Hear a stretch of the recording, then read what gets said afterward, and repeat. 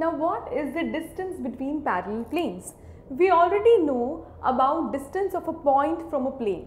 So if we have two planes a1x plus b1y plus c1z plus d1 equal to 0 and a2x plus b2y plus c2z plus d2 equal to 0, how to find the distance between the planes? First of all, if the planes are parallel, the only difference that can come is amongst or between their constant terms. So the equation of the first plane can be simply taken as ax plus by plus cz plus d1 equal to 0, and the equation of the second plane can be simply taken as ax plus by plus cz plus d2 equal to 0. And what is the distance between these planes? Since the distance is always positive, so let's take modulus d1 minus d2 whole over root of a square plus b square plus c square.